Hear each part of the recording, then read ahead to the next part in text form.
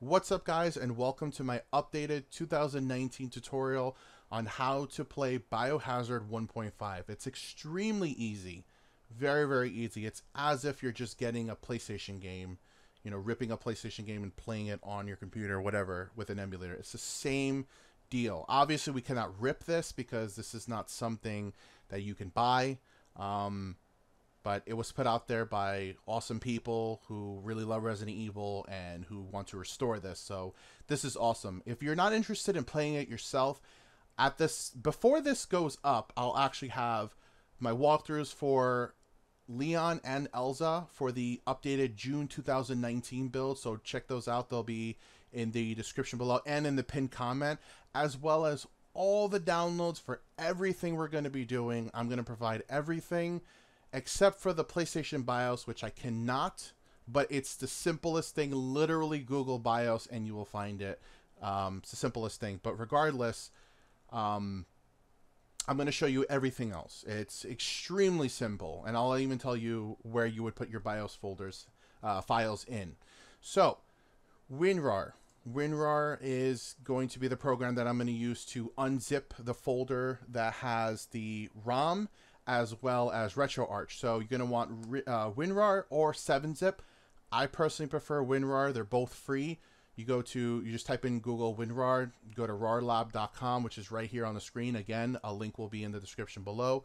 Go to downloads, and then depending on the language that you speak or you read, whatever, you pick it. They have tons of them, both 32-bit and 64-bit. They have beta releases, but we want the stable release. So WinRAR X64 if you're on a 64-bit machine, or WinRAR X86 if you're on a 32-bit machine.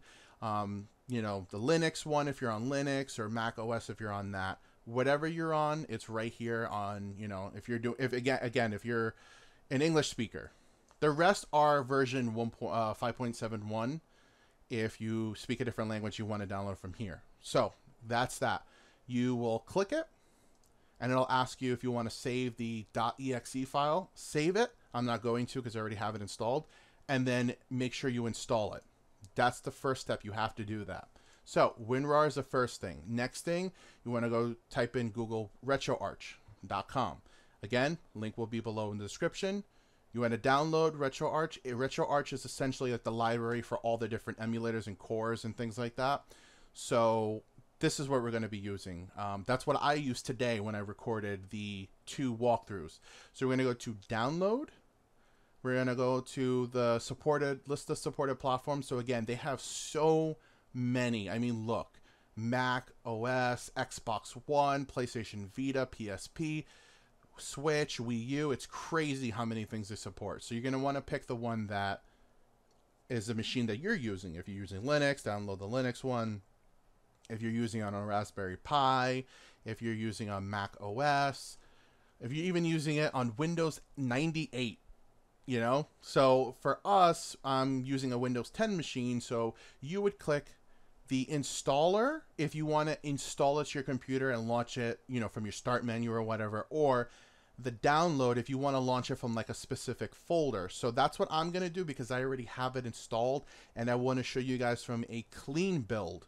So I'm going to download the 64-bit version, which is going to ask you to save. And look, it already recognizes it as a WinRAR file, which is perfect. So we're going to go to Save File. Make sure you click it. And I have it saved in my Downloads folder. I don't know where you would save it, but that's where I'm saving it. So I'm going to now extract to Retroarch. And the reason why you don't want to click Extract here is because it's a ton of folders and files, and it's going to be all over the place. So actually just extract it to a folder itself because it'll be a lot simpler. It's just better to do it that way because I've done it the opposite way, just messing around. Yeah, it's a ton of files and folders all over the place. And the great thing is both the .7z file, which is, the one you have to extract, and the Retroarch folder itself is not a lot of space. It doesn't take a lot of space. I think together they don't even take a whole gig up. So we're just going to wait for this to download. To extract. So yeah, so this is 553 megabytes when you first extract it without adding anything to it. And this is only 178 megabytes. So now that we got the Retroarch folder, this is what we would click to launch the emulator, but we're not going to do that just yet because we're not ready. I mean, it will work, but we want to get, obviously, Resident 1.5. So this is the link for the raw file. Just going to refresh it. This is the link for the raw file. The 40% vanilla build back from 2013. That's what this is. This is the thing that a lot of people got confused about when I last did my tutorial, even though I showed the URL on how to get it. This is it. I'm going to leave this in the description below. They even have it for you when you download the patch, and I'll show that. So download the raw file. It's also going to come up as a folder to extract. So it's downloading. It downloaded. Okay. And now we are going to grab another link I'm going to leave in the description below. We're going to download the latest patch, which is dated June 8th, 2019. It's called Biohazard 1.5 MZD patch 0608 2019. 30.16 megabytes. Download that. Save it. And we're pretty much done with downloading things. Pretty much, not just yet. So Retroarch is good to go. I'm just going to go ahead and delete the file that needed, the folder that needed to be extracted. And we're going to go ahead and extract both of these here. So the BH2, which is Biohazard 2Q, and the Biohazard 2 bin, this is the raw file, the vanilla 40% build, which is from this particular folder, WinRAR file, right here. That's what gave these two things. This has the same name as the patch because this is exactly what the patch gives you. So you could play this, but this isn't going to be the patched version, the updated version. First things first, I'm going to copy the bh.q file, and I'm going to copy it to my desktop. So now I have the bh2 q file, a copy of it. I didn't move it. You could move it, but I just copied it. We're going to need that, and I'll explain why in a little while. So we're going to go into the patch folder. This right here is the patch file. It's a XDelta file, 17.7 megabytes, with the same name as the folder. So we're going to click on the other folder inside here called XDelta UI. And in here, we're going to click the xdeltaui.exe, which is a program. This program is going to take that raw vanilla build and patch it updated to the June 8th, 2019 build. Again, you could play the vanilla build as is, but you want the most updated version. This is how you get it. So you're going to double click this, and it's going to bring up this small little program. So we're just going to apply the patch. So we're going to click open on patch, and you want to find it, which it's in downloads, and you want to go here to the folder that we extracted that has the patch in it, and click the XDelta file, which has the same name as the folder. Double click it. So now we have the patch here, then source file being the original raw ROM, no patches included. Even if it is patched, you could update it. Like if you had patched it previously, you could use this to now further patch it.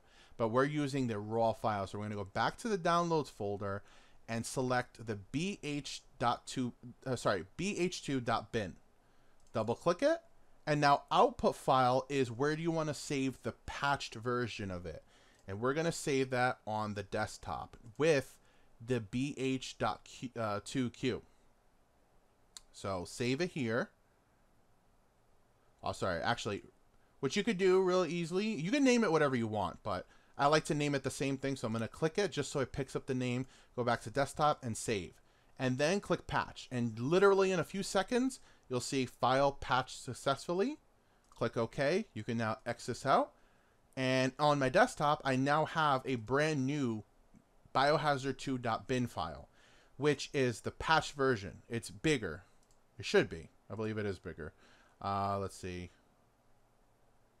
Yeah, it is. The raw file is 140 megabytes, whereas the patched one is 176 megabytes. So the reason why we need the biohazard.q file is because that is what's going to be picked up by the core in Retroarch, not the bin file. Not even if it was ISO. I'm not sure why, but that's just how it works.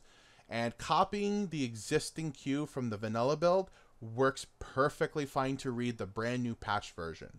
So essentially, we're basically done. But this is the part I cannot show you, and that is to find the PlayStation ROMs. Google it, you'll find it. Now we're going to move on to Retroarch. So double click the Retroarch folder, and we are going to want to double click on retroarch.exe.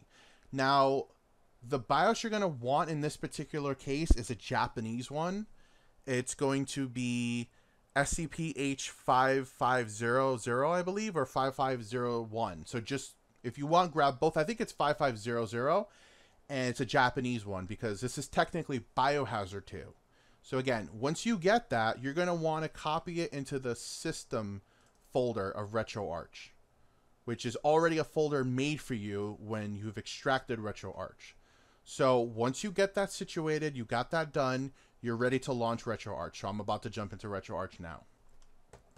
Alright, so assuming you have followed everything so far, you found the BIOS, which is 5500, you've put it in the folder that you need to have it recognized, which by default is the system folder in the Retroarch folder, which is already pre-made once you extract it from the WinRAR file.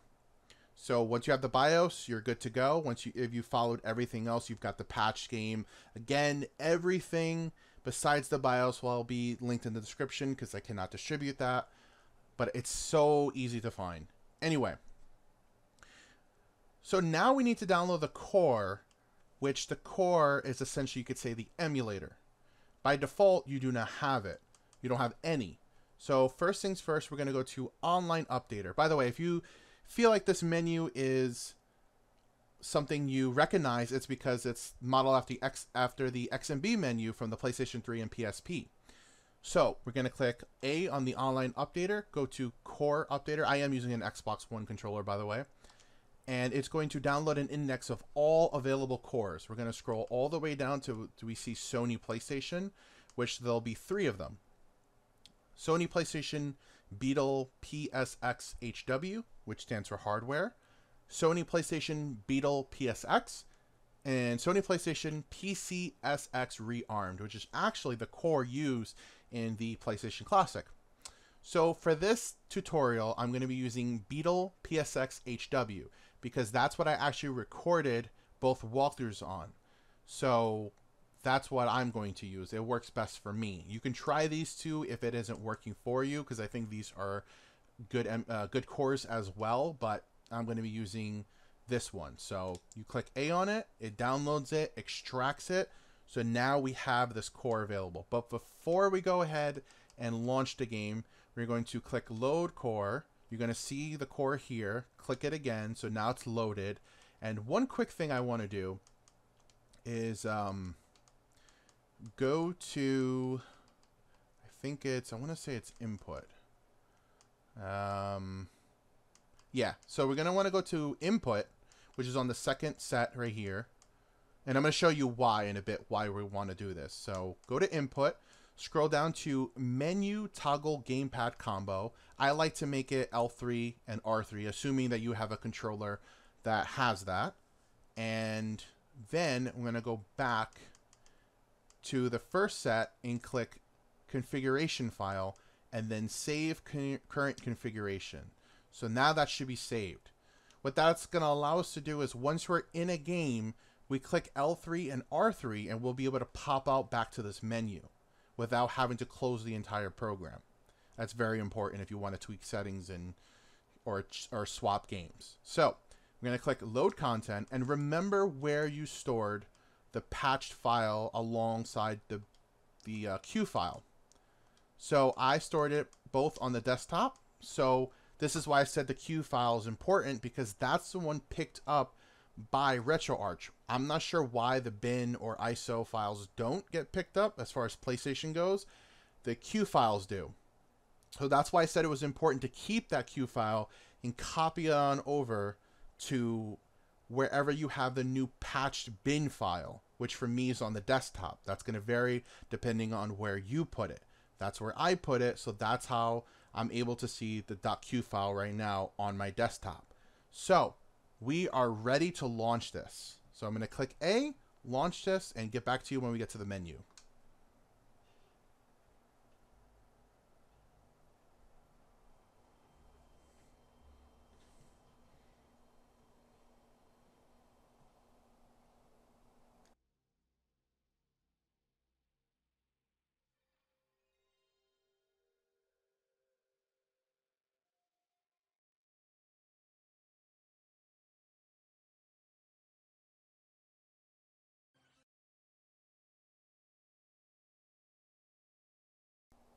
And as you see, we've got Resident Evil 1.5 working. It's perfectly fine. It doesn't look pretty because it is running at the default settings that the core has. And that is exactly why I said to make that combo, because I'm going to show you exactly why. We're going to launch the game, and I'm going to show you comparisons right now in real time. You see it's a little glitched on the screen. That's because it's not configured. And look, it looks like a real PlayStation would. Now, if you prefer that, go for it. Personally, I prefer to smooth my older games out, make them look better, because this is something not possible on a real console. And since we're not playing on a real console, why not take advantage of that? But if you're a purist, by all means, keep it. We just have to wait for this intro to finish.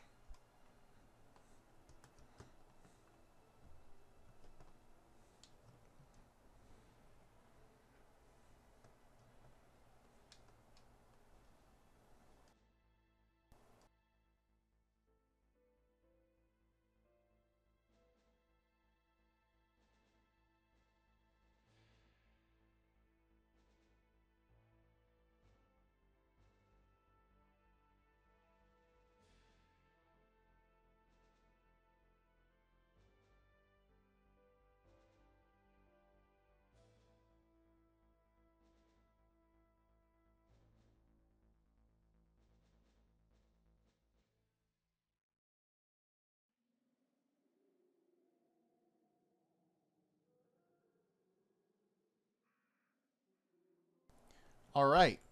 I forgot that they added the intro, so it takes a lot longer. So if you look at it right now, it's perfectly playable, but it's extremely pixelated.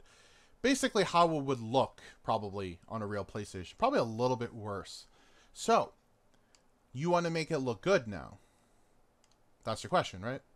I hear you. So, how do we do that? How do I make it look like the way I did when I was just on my recording of it earlier? Super smooth out and whatnot. Again, if you don't want that, you're done. You're good. But if you want to smooth it out, which I'm assuming most of you do, click the L3 and R3 buttons, which is exactly why I said to create this, because if not, this wouldn't be an option right now. So that's why I said to do it before we got into the game. This is where you go to save the state, load the state, etc. We are going to go to options. So, a few things we want to change here.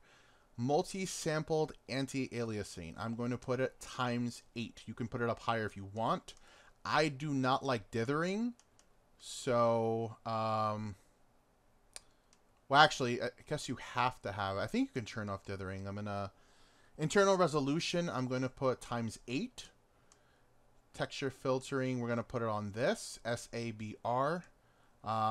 PGXP, operation mode, we're going to put it on memory only.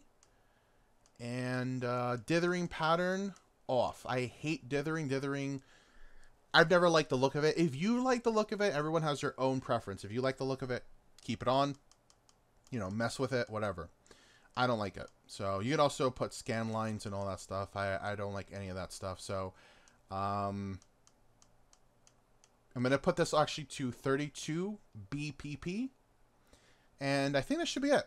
So now I'm going to re-click L3 and R3 from this menu. And look at the difference. It's going to load up real quick. Look at that now. Look at that now. Super smooth out picture. Looks great. Obviously, the pre-rendered stuff is not going to upscale, and that's kind of why some people don't like it, because they feel that it kind of makes it stand out more. And I understand that. I completely understand that. But I like my character models to be smoother. If I'm bothering to play it on an emulator rather than the real hardware, why not take advantage? So there you go. It's working perfectly fine. I'm just going to warp to a few places just to show you that it's running the way as intended, that it is the, you know, most patched version. You can see here, I'm just going to warp to a few different rooms. And yeah, you're good. It's done. You've got yourself a patched June 2019 build of Resident Evil 1.5 playable on your PC, Mac, OS, Linux, all that good stuff. I will be covering it for other consoles as well. Not every console, but a few more, because I'm sure there are some people that might want to play it on an actual console rather than their computer. So I will cover that as well. If you guys want to see that, let me know in the comments below. But that's basically it. That's it. You know, we've got Resident Evil 1.5 working. So all the links will be in the description below. Ask me any questions. Do not hesitate. Ask me any questions you have. Again, computers vary from person to person. I'm not super knowledgeable of every single GPU or every CPU or any of that stuff. I am okay when it comes to computers. I know enough to get by. Again, try the different cores if this one doesn't work for you, but for me it works perfectly fine. And make sure to get the BIOS. It's not going to boot without the BIOS. You need that, because that specific one, and put it in the system folder, which is a subfolder in the Retroarch folder. And if you downloaded Retroarch, like installed it to your computer, and you launch it off like your start menu or something, it will be in wherever you install it. The system folder will be there. You can always change the directory if you want to have your BIOS in, say, a BIOS folder, but system works perfectly fine. It's literally no different. You could dump all your BIOS in there for any of the systems you're using, and it will work perfectly fine. So this was a from scratch Retroarch, from a from scratch 40% build, patched up to June 2019 Resident Evil or Biohazard 1.5. I hope you guys enjoy this tutorial. I hope that it was very clear, very concise. I was trying my best to just get it all done, and in a way that you guys can understand it perfectly fine. Again, have any questions, feel free to ask me. Don't just tell me that I didn't show something or do something. Ask me. I'm okay with helping you guys. But I did show everything. Obviously, I cannot show where to get the BIOS, but I did show everything else and how to patch it, how to obtain it, how to even download Retroarch, how to even get the core. Everything was explained. It is so simple. I'm sure most of you already know how to do this. This is mainly for people who have never messed with Retroarch, never messed with any emulators, and really want to play Resident Evil 1.5. Again, this same damn thing could be played on so many things, and it's so cool. And I intend to show multiple tutorials doing just that. So if you guys enjoyed this, please give me a like. I do plan on doing more tutorials because it's something that I actually do enjoy doing, but I'm not super comfortable with because I don't do them as much. This is probably like my third, fourth tutorial ever, but I like them and I want to do more. So if you want to see more, you know, feel free to leave some ideas, comments, you know, concerns below, and I hope you guys have an awesome day. Thanks for watching.